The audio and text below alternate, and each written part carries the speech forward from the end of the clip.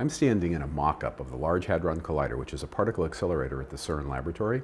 Now, this isn't the real facility. This is actually in a museum that you can come and visit if you'd like to, if you ever come to the CERN laboratory. The real accelerator is about 500 feet or so that way. But this gives you an idea of what it looks like. This is a mock-up of what the magnets are. They're very large. And you can see that the accelerator actually consists of two accelerators inside each magnet. One of these is for each beam, and the two beams are going in opposite directions. Now, these magnets are absolutely huge. They are 50 feet long. They weigh 35 tons. There's over 1,000 of these magnets in the ring, and the ring is 27 kilometers around, a little over 16.5 miles.